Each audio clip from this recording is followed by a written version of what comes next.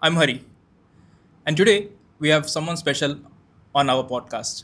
He brings 16 years of experience into the world of digital analytics.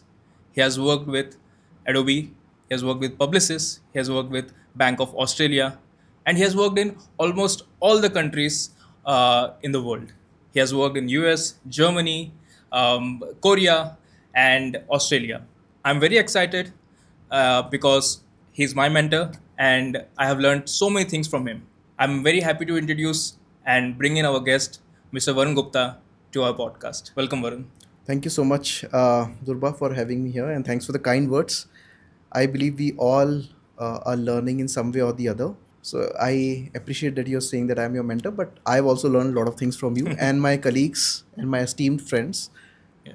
So definitely, I'm looking forward to talk to you today about various topics that you have in mind. I'm curious as well that what you're going to ask me, but hopefully, I'll be able to answer you as best as I can. Sure. So you're back from Germany Yeah, that's a couple correct. of months back. Couple of months Yeah. back. So how are you feeling? How's India treating you, sir? India's good, but as I wrote in my recent LinkedIn post, it's been a hard summer for me. Having said that, it's been a couple of years since I spent my time in summers in India. So it was a little hard for me, especially for my family. But overall, we survived and we are in good shape. Looking forward for the winters as well because generally, particularly personally, I like winters. And I've been kind of programmed now, given the fact that I was in Europe and US, that I like winters more than summers, just my preference. True. So yeah, everything is well. I like a couple of things in India which has been changed. Like now we are getting door-to-door services. Within 15 minutes, we are getting the groceries and delivery so that I don't have to, go there in the market and spend my time sweating and taking things, especially for the grocery needs. So yeah, Yeah. it's going well. Thank you. Awesome. I'm very happy to have you here, sir, and it's a pleasure to learn from you. It's every day is a learning from for me at least whenever I get on a call with you. But today it's an opportunity for our audiences and people who are listening to this podcast and this interview to learn more from you. Your 16 years of experience, your multi-country experience, where you have been traveling to a lot of countries, doing a lot of things that one aspire to, in given any corporate situation. Um, so let's. Why don't we start with your education, your background, and your college days maybe, and how Varun Gupta, came to what Varun Gupta we know today. Good question, Durba. First of all, just to let everyone know that I was not a topper in my school, though I know and still know how to connect the dots. I think that helped me a lot and still helping me a lot. I did my electrical engineering from a private college, and when I was in third year, and as we all know that generally in third year or final year, a lot of companies come as part of a placement program, and I got placed in one of the finest IT companies based of South India, and they rolled out an offer. Everything was good, and people might laugh at it, but I got a designation of mainframe engineer trainee. Okay. So Okay. Yeah. if not Omniture or digital analytics, have been a mainframe engineer. And as we know, I don't know about recent days, but in those times, one person who has got selected in one of the companies cannot sit again because we have to give the chance to our esteemed colleagues and classmates or schoolmates, whatever you call it. Yeah.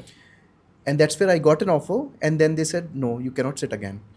When I completed my final year and I was desperately waiting for my joining, they wrote me an email that my joining is postponed till further notice because of the recession. Oh, okay. So is it 2007, 2008. 2008? Okay. Yeah. And I was really astonished because I never had anything else. I was just counting on one of the offers that I got at that time of And you at that can't point sit of in time. placements again. I cannot sit again because I completed my college. I've completed my college. So the Oh, only yeah. thing which was left was off-campus drives. And they offered me that I can join their call center in South India with very reduced salary. Okay. Now I had two options. I would have gone ahead to South India and joined their call center operations. But as we know, at that point of time, call center operations never had that kind of a lucrative salary as compared to IT companies. So that was the one thing. And the second thing was job hunting. So I thought, why not? I spend some time in job hunting and see how my career and life will go. So I joined a call center for a couple of months, and at the same time, I was looking actively for a job, especially to pay my bills and make sure that at least I'm not asking my parents for any kind of a money or any amount, so that I can live by my own and be an independent person. Uh, One fine day, I got a call from my colleague and a friend who also did BTech from some other college, but he was my colleague in that call center. He called me that, hey, Varun, there is an off campus drive going on. Why don't you join? So we both took sick leave, planned sick leaves that day, Uh, and we went there. And at the starting, there was a debrief by a manager, hiring manager of the company, and they told us that we are hiring for Omniture.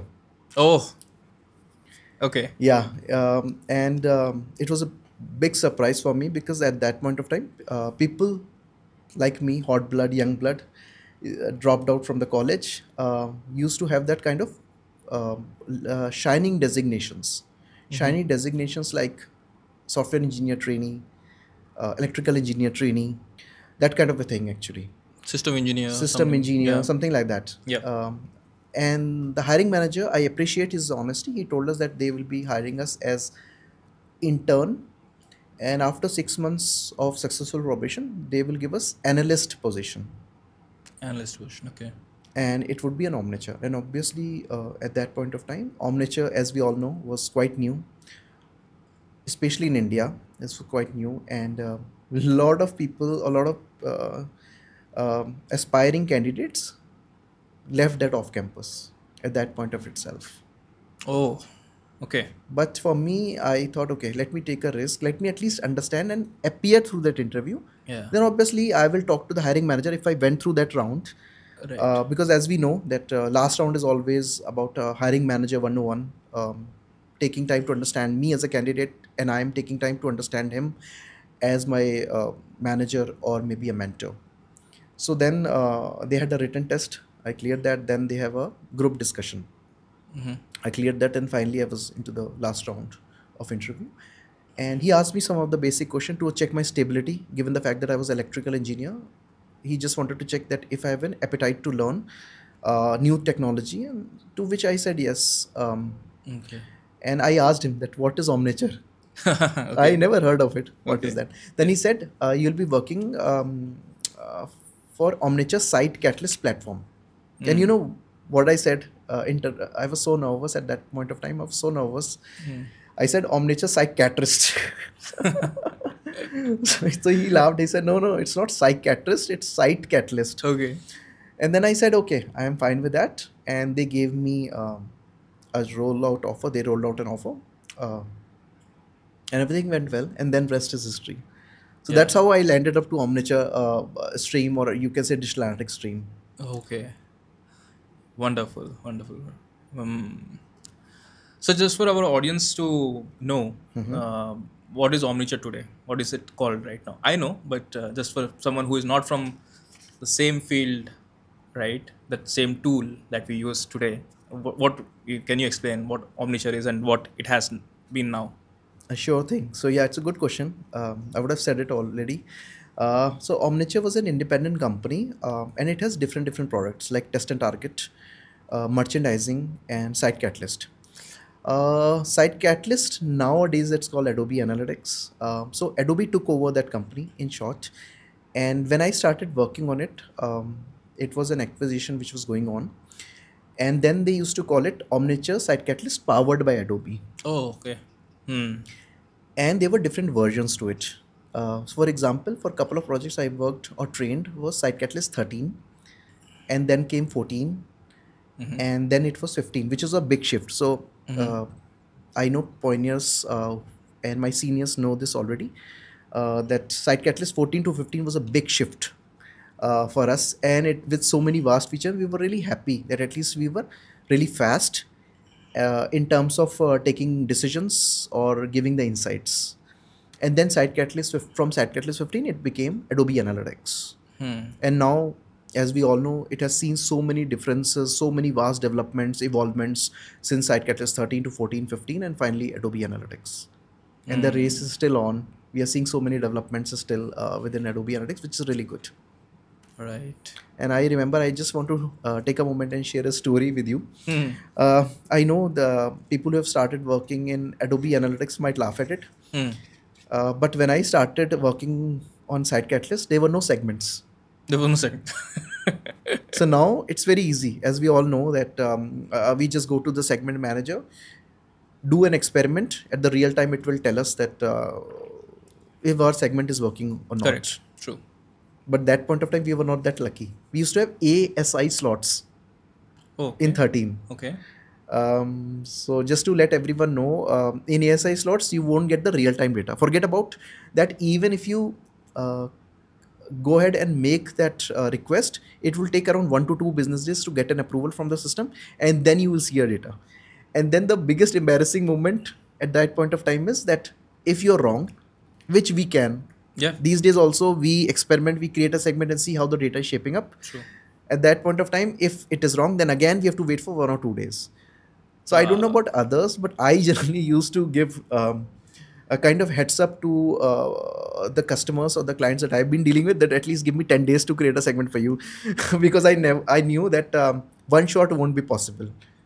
okay. So we have to experiment, wait for 1 or 2 days, and then get it approved, and then we see the data how's it shaping up. My goodness. And it becomes more complex if you have multiple criterias in it. We cannot have that multiple criteria at that point of time. Acha, there was no Multiple functionality of criteria. multiple I won't criteria. go into the tech right now, but Right. there were Yeah. not so many criteria. Like we are seeing time-based segment and all, Yeah. was never there. Wonderful. And one more thing that I would like to tell you. Stop me if I'm going too technical right now. But the issue that we used to face was there was no page URL report Okay. out of the box. So we used to go and request it from the data warehouse report and everything, but Yeah. it was never there. Last thing that I still laugh at it was that we all know how processing rule works, Right. But that point of time, we never had an access to processing rules.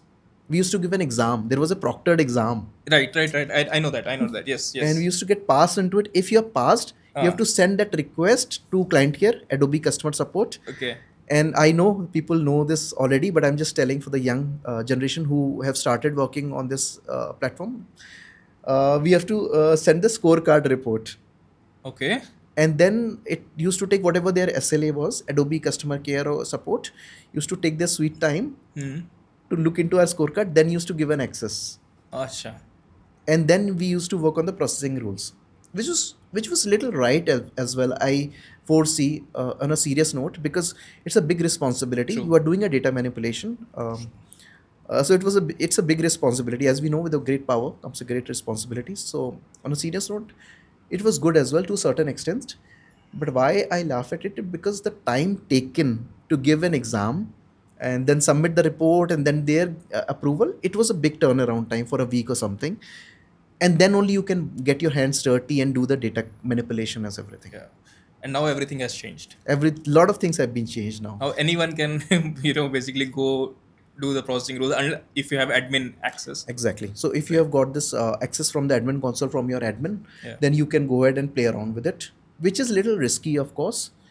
And maybe that's the reason I personally prefer to do all these things in the development report suite. Okay. And then everything is going well. Yeah. I jump onto the production one, it's still late. True. True. Yeah. Sorry. I No, I just know. got, I just also got carried away with. carried away with the little tech, but Yeah. those were the days actually, wherein we learned, enjoyed a lot, with a kind of a great mentorship and the exposure we got from my esteemed colleagues and the seniors. I still miss their company. So